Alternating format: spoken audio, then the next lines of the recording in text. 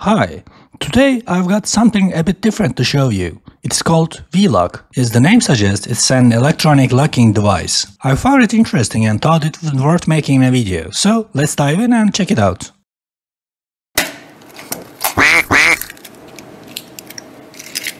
The packaging says, please do not resell. Fair enough, I won't resell you, you have been pretty polite so far after all. The reason why this caught my attention is that a few months ago I visited Italy. All the places we stayed at were kind of like Airbnbs, though not exactly, but they all use these type of electronic locks. These places didn't have any staff on site, no receptionist or whatever, but they still felt like regular hotels. It was all fully automated, which I realized helps cut down on operating costs. They'd send you a passcode to enter, and once your stay ended, that code expired so you couldn't get back in. I know this because we accidentally left one of our bags behind and had to call the number they provided to get it sorted out. Anyway, the outer shell and the lock cylinder are made of stainless steel, and I've always liked the clean, solid look of stainless steel. The way it works is simple. You remove your existing door cylinder and install this one in its place. Instead of a traditional key, you unlock it with your password or your fingerprint. This particular model also comes with Bluetooth functionality, giving you more options. The package also includes a small plastic case with a few RFID tags, so you can unlock the door by simply tapping one of those. And there is a cylinder extender included to adjust the lock length for different door thicknesses. First, you install the system on your door and set up the admin and user codes or register RFID tags. To unlock the door, you can use one of these methods or the fingerprint reader if you prefer, then the locking mechanism will be released. It seems like it's not responding right now. It might need charging. Let me check if there is a charging port to connect it to a power source. There is a USB-C Type-C connector here. Let's charge it through here. Looks like I should have read this first. It says the USB is for only backup and unlocking, not for charging. Since we can't use it to charge, I guess we'll need to install our own batteries. To install the batteries, we first need to remove the stainless steel casing with an Allen key. After that, it should slide off. I'm guessing we'll need 3 AAA batteries to get it up running. I installed the batteries, but they are not staying in place without the cap. The stainless steel cap needs to be installed to hold them securely. Alright, I think that sound means we are on the right track. The buttons feel good to press, there is a rubber membrane and I believe tactile switches underneath. Overall, it doesn't feel cheap at all. I initially thought an unchargeable battery was a poor design choice, but eventually it started to make sense. Considering putting a rechargeable lithium-ion battery into this device would be relatively straightforward. It feels strange, especially with the USB connector. They could have easily made it rechargeable with a lithium-ion battery. Then it started to make sense. If it had a lithium-ion battery, even a standard one, it would still be harder to find in a regular store, but AAA batteries are everywhere. This is important because, for example, if the batteries are died and you can't get into the house, it's easy to grab 3 AAA batteries from a store to power it. Of course, you can also use the emergency USB port to unlock it, but having readily available batteries makes it more convenient. So choice to use standard replaceable AAA batteries makes sense. Anyway, after that you need to install a screw to secure the batteries in place. Next, we'll be installing it onto the door and set it up, but I'm really curious about what's inside, and curiosity must be satisfied. Let's take it apart and see what's hidden inside this device. First, let's remove the metal cap and then take out the batteries from the back. Then let's remove these screws as well. I removed the screws, but the plastic battery holder won't budge. I'll try removing this cover first instead. Now I'm going to remove the plastic piece covering the buttons using this guitar pick like thingy. By the way, I can already see that there are 2 boards soldered together with headers. But I still can't remove the PCB because it's blocked by this plastic part. I need to find a way to remove the PCB easily without taking out the cylinder. It was a bit tricky to remove the PCB, but I managed by sliding it while gently bending the plastic piece. It worked. The battery connector is attached here, so let's disconnect it and check what's underneath with the microscope. This red cable is connected to the reset pin here. To reset the device, you'll need something like a paper clip. It interrupts the power going to the PCB, disconnecting it from the battery. The metal parts here are quite difficult to remove, which is actually a good sign. If I could take this apart without any lockpicking skills, especially while it's installed on a door, I wouldn't trust the lock at all. The point of this video isn't to show off my lockpicking skills or turn it into a lockpicking challenge, but just to satisfy my curiosity. But I'd really like to see this lock on the lockpicking lawyer's channels to find out if he can pick it out without causing any physical damage to the lock. Here is the PCB, which is what I am most interested in. As I mentioned earlier, it has two boards on top of each other. The bottom one is the main controller board and the top PCB is for the keyboard and the fingerprint sensor. These two PCBs are connected to each other through these header pins, so first I'll desolder the joints here and then we can take a closer look under the microscope. This is the first visible IC on the PCB, which is marked as HY623.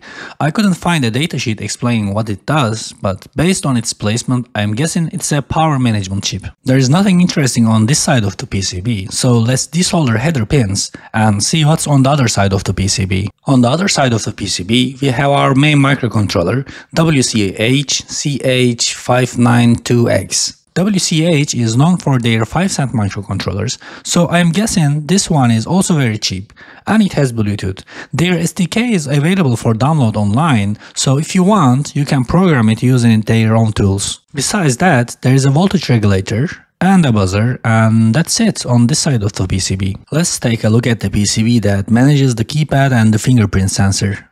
Under the membrane, we have tactile switches and LEDs that illuminate it. The next chip is 74HC595, 8-piece shift register used to send signals from the tactile switches to the microcontroller on the other board. By the way, while I was trying to desolder header pins, I accidentally ripped off one of the pads. I'll need to fix that before soldering everything back together. While doing this type of things, you should do your work a little bit patiently and slowly, otherwise this type of accident can happen quite easily. The next chip is C-Core CCM4101. According to the datasheet, it's a security chip that handles the fingerprint data with some level of encryption, making it a bit harder to extract the fingerprint data from the device. Next to it, there is another chip marked BF2080. I couldn't find a full datasheet for it either, but from the bits of the data online, it's likely used to convert the data recognized by the fingerprint sensor and send it to the chip I showed earlier. That's all about these PCBs. Now I need to fix the header pin where I accidentally broke a pad.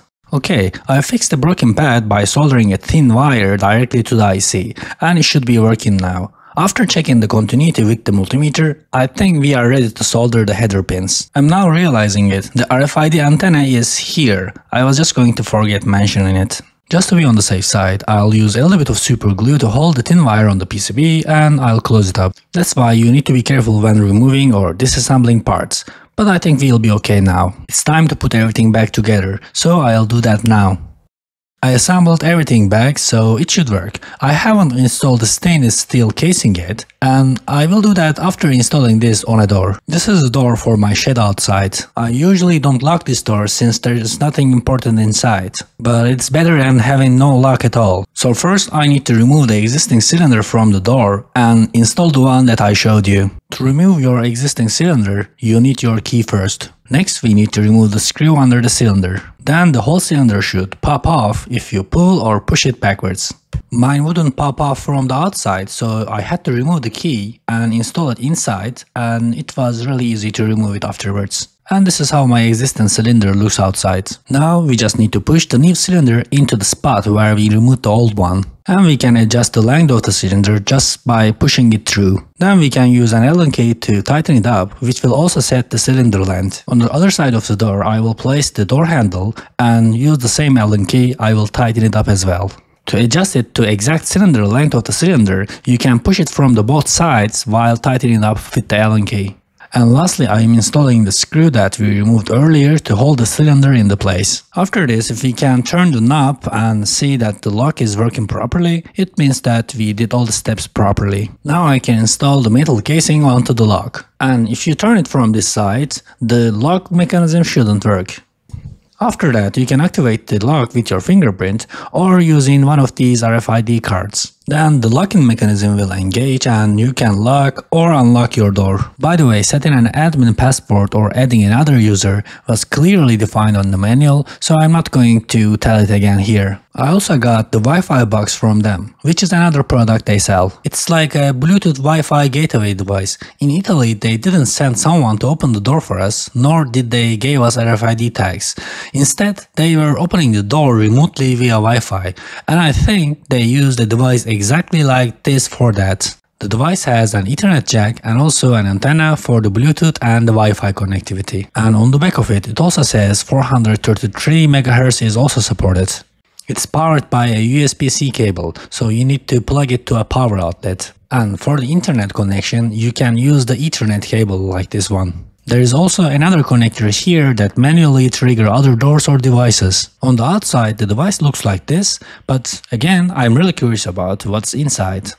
Let's crack it open and see what we've got. Okay, removing the antenna was easy, and hopefully tearing down this box will be too, since tearing down the locking device was pretty tough. And there are 4 cushions underneath, so I'm guessing there are 4 screws as well. Looks like those 4 screws that was holding the cover on. Now it's off, we can see the PCB inside. And right after opening it, we can see the brain of the Wi-Fi box. It is one of the ESP32 modules, which is not really a surprise considering the functionality of the device. And the antenna connector is connected to an external antenna. We also have the Ethernet jack and also the components which helps you to use it. And this box-like thing is a relay which lets you to control other locks or other devices. And I cannot read what that chip is, but considering they have connected it to an antenna, I'm guessing it's a chip to control the 433 MHz range. Let's take a closer look under the microscope for unknown parts as well. The brain is ESP32 room module, 32UA specifically, and which is controlling the Bluetooth and also Wi-Fi functionality. They decided to use an external antenna instead of a PCB antenna because the ESP module will be staying inside of the box. That's the main reason. This one was tricky to read even under the microscope because they put something like an epoxy on top of this. The chip is marked as SMSC8728 and it's an Ethernet transceiver. Probably you already guessed it before me. Right after the Ethernet jack, we have our network transformer. Also, we have a few LEDs, which I really like this packaging type by the way. We have our programming header and also 2 buttons, which are not really controllable by the user by the way. I am guessing they are used to program the device, like the reset and flash buttons that we have in our ESP32 modules. On the left side of the ESP32 module, we have another chip. This one is also quite hard to read what that is, because they also put epoxy-like thing on top of it and also with the nearby components. And also I think they scrapped off the chip as well. For this type of situations, there are a few tricks that you can try. And the first trick that I have is putting some acetone on top of the glue-like thing, and hopefully it will dissolve the glue. And let's see, sometimes it works, sometimes it doesn't. And after that, I'm trying to scrap this off with a plastic tool, so hopefully I can remove the top part of the glue from the chip itself, and it would let me read the markings on top of it. And usually I continue scraping it off with a Q-tip. Let's see if we can read the marking on the chip right now. I will put again a drop of acetone on it and try to see if I can read the marking on it again. And it's barely visible right now. It is from Texas Instruments CC1121. It is sub-gigahertz wireless transceiver. And here is the antenna connection.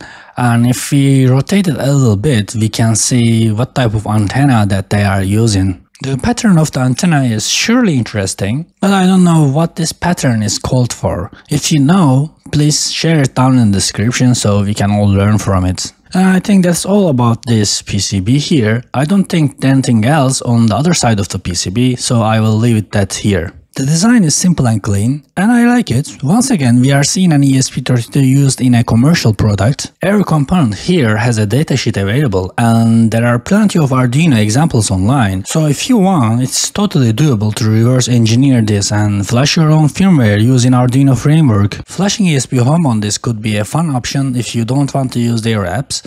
All the components are already supported in ESP Home, so it should be pretty straightforward. That's pretty much it for today. I am curious about your opinions about using a smart. I personally favor mechanical locks for the home security, but I don't think it makes much difference for the outdoor shed where I installed this one. Anyway, don't forget to leave your comments down below, and see you next time.